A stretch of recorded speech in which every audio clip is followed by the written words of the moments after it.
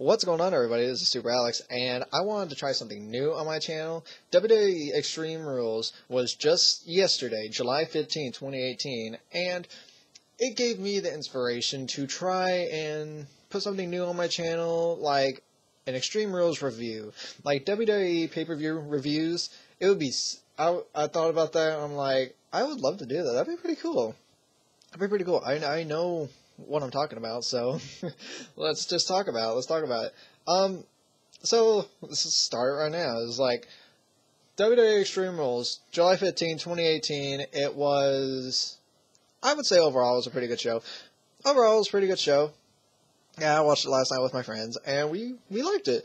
The first match we watched, we didn't watch the kickoff show, because we never watch the kickoff show, because we're just like, we just want to watch the show. So, but I heard the tables match between Sanity and New Day. I heard that was a fantastic match. I'll have to go back and watch that so I can have like a better explanation on how I think about that match. But I heard Sanity was the victor by Eric Young slamming Kofi Kingston through a table. They showed it later in the night, so that's how I know.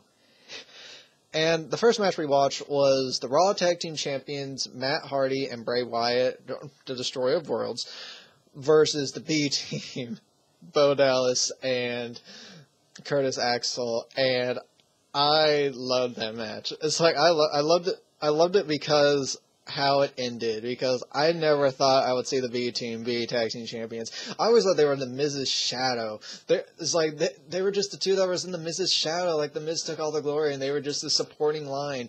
But no, they proved that they are a team to be reckoned with, and they are now the Raw Tag Team Champions, and that is fantastic. That is fantastic for their career. I think that's the first time since 2011 Curtis Axel has been a tag team champion.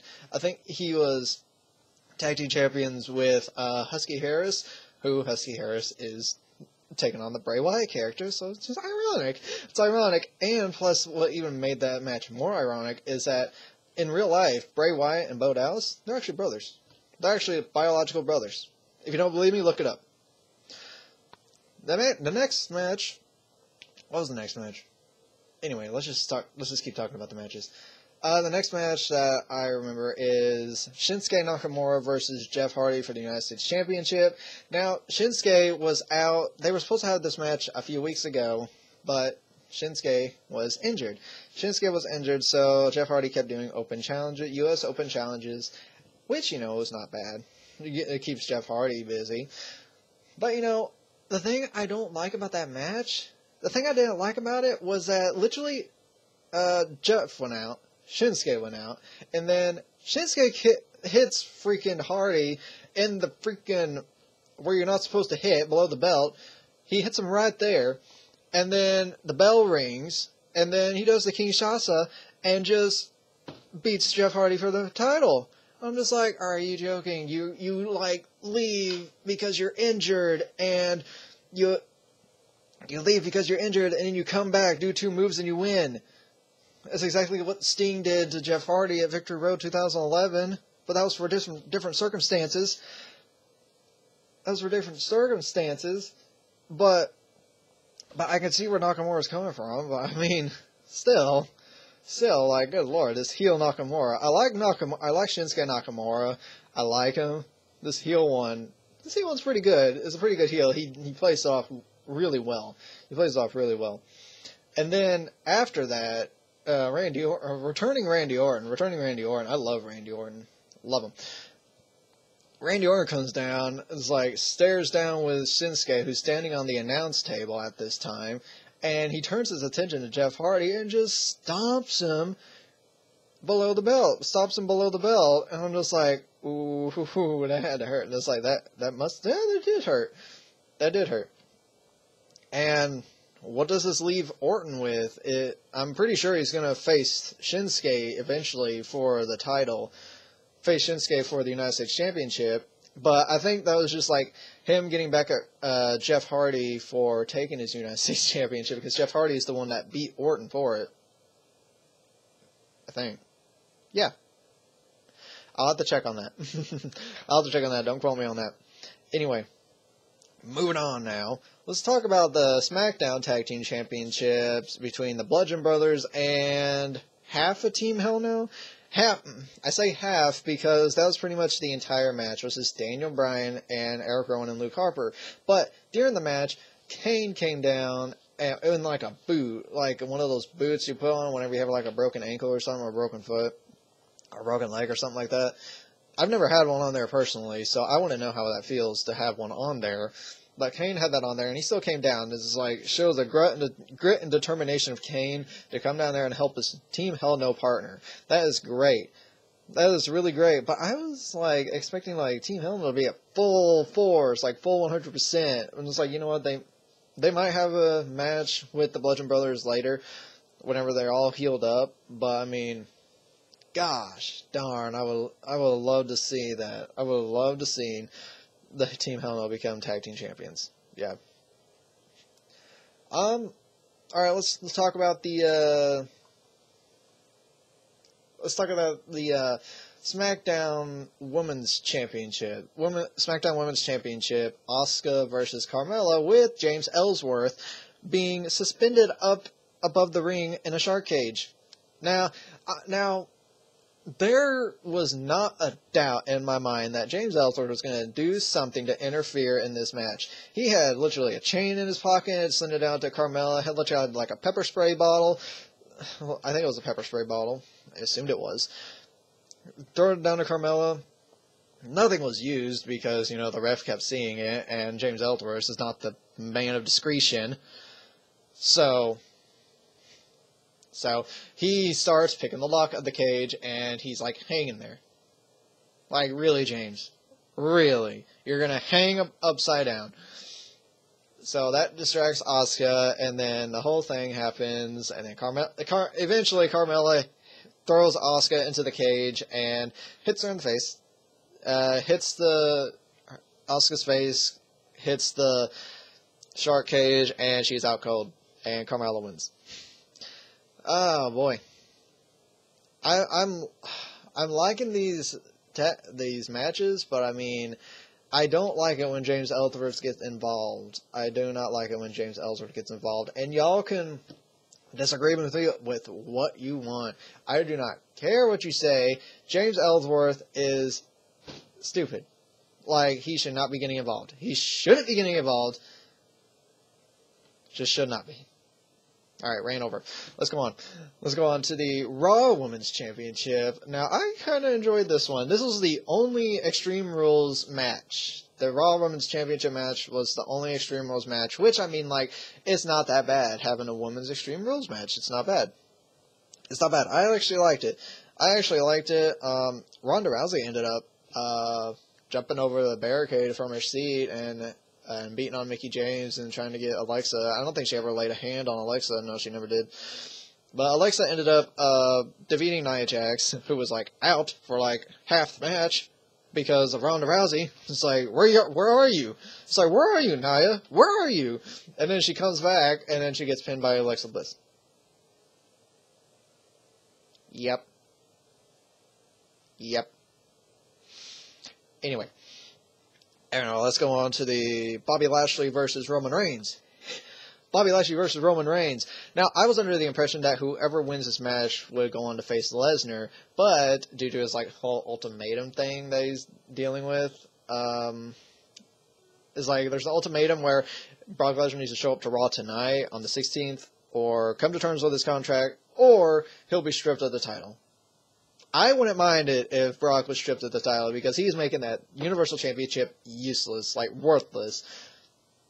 They should have never, in my opinion, they should have never put Lesnar with that title. They only put him on there because he was the only one that could beat Goldberg. He was only on there because he was the only one that could beat Goldberg. And I knew as soon as I saw the matchup for WrestleMania 33, whenever... Was WrestleMania 33? Yes. When I saw the WrestleMania 33 thing, Brock Lesnar versus Goldberg, I was so mad because I literally saw that promo and I'm just like, you know what they're gonna do? They're gonna give Brock the title and he's just gonna hold on to it. He's just not going to defend it. He is not going to defend it because he is not a fighting champion. Brock Lesnar is the most paper champion there is. Like, I know Brock Lesnar, he's like a tough guy. Like, I'm not taking that away from him. Credit to Brock Lesnar for being a tough guy. But, I mean, if he is not defending his championship for the company that he works for, that pays him, then what's the point? What is the point in him having that dang championship? The best Universal Champion, in my opinion, was Kevin Owens, because he's the one who had an actual title reign. Out of the 4 champions that's been, Kevin Owens has literally had the best title reign, because he's had the title reign. The full-time title reign. He gave it to Finn Balor, he had to relinquish because his arm broke. Gave it to Kevin Owens, had a great conflict, had like a great rivalry with great wrestlers, superstars. Then you give it to Goldberg, who's also a part-timer. Then you give it to Lesnar, who's a major part-timer, who's off of WWE television for months and shows up at UFC 226 challenging the freaking world champion. Like, what are you doing, Lesnar? What are you doing? You're making that Universal Championship worthless and is stupid. I hope that Bobby Lashley won against Reigns and Lashley last night, which I am so glad because I do not want to see another Brock Lesnar versus Roman Reigns fight again. It'll just end up the same way in controversy with Reigns saying he's the undeclared, unofficial Universal Champion. And I'm so glad Lashley won because I would love to see Lashley versus Brock Lesnar at SummerSlam. 2018 SummerSlam, I would love to see Brock Lesnar versus Bobby Lashley, and whoever wins that match gets cashed in on Braun Strowman. Braun Strowman is going to be the new Universal Champion. Calling it right now. Although some people may have already called that, but I'm calling it right now. Braun Strowman is going to cash in at SummerSlam or sometime eventually within the next month. Braun Strowman is going to cash in and become Universal Champion. I would rather prefer Braun Strowman be Universal Champion because he's a full-timer. I don't like this part-time crap. Okay. Whew. Take a chill pill. Rant over about Brock Lesnar. Rant over about Brock Lesnar. I can go on all day about how much I do not like Brock Lesnar. Alright. Let's go on to the main event match. Dolph Ziggler versus Seth Rollins in a 30-minute Iron Man match with Drew McIntyre at his side for the Intercontinental Championship. Now, oh my god. Now, I was barely awake whenever we were watching this match. And just like, oh my god, this is like guaranteed 30 minutes long. Like, oh wow. It's like, okay. So, it was actually it was probably like the best match of the night. Dolph Ziggler versus Seth Rollins, best match of the night. I love Seth Rollins and I love Dolph Ziggler and I like Drew McIntyre. 3 great competitors in this match, even though McIntyre was on the side, but he got involved. He got involved and got Seth his 3rd fall. It's like, the thing I liked about it is, within the first third of the match, Seth had already brought it up to 3-0. 3-0 on Ziggler. I'm like, oh my god, he's like hitting this big lead. And I'm just like, I'm thinking like, well no, they gotta do something to where Dolph gets ahead. So, within 5 minutes, Dolph gets 3 falls, and it's tied up. And then, later on, he gets the 4th fall, so it's like 4-3 Ziggler. So, and Seth is like looking up at the clock, he's like just checking the clock and everything that he does, just looking up there, trying to figure out if he has more time. It's like he does. But he just doesn't get the job done, man. He doesn't get it. He doesn't get the pinfalls that he needs. And, man, I'm on the edge of my seat. We're on the edge of our seats watching this, and we're just like, come on, Seth, come on, Seth. It's like he's like pulling everything out of his arsenal to take out Ziggler. But yeah, the final moments was Dolph Ziggler going for a super kick. He goes for a super kick, but then Seth Rollins hits him with another super kick. But he doesn't cover him. He's like on the other side of the ring, just like trying to crawl over to cover him. And as soon as he does, the clock runs out and the whole buzzer goes bang. And the ref can't continue the count because the match is over. And it ended in a draw at 4-4. Yeah, I forgot to say how he got that 4th fall. Yeah, Seth Rollins got a fall before then. Wow. It ended like 4-4, and so that happened, and then Raw General Manager Kurt Angle comes out and says that he doesn't want that match to end that way, so restart the match. So they're just going to restart the match, and then come in Drew McIntyre again. Come in Drew McIntyre again, gets on the ropes, messes with Seth. Seth hits him with a knee, and then Ziggler hits him with a zigzag, or Famouser. It was either the Famouser or the zigzag, I can't really remember. But he hits him with one of those moves, and he gets the pinfall, and Dolph Ziggler retains the Intercontinental Championship. Yeah, pretty much. Pretty much. Which, I mean, like, I love that match. That was probably, like, the best match, in my opinion.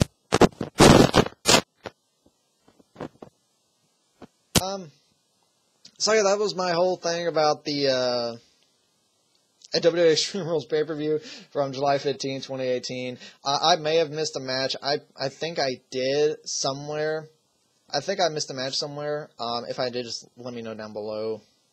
Just let me know down below. And I want to hear from you. What did you think? What did you all think about WWE Extreme Rules 2018? Like, did you have the same opinions that I have?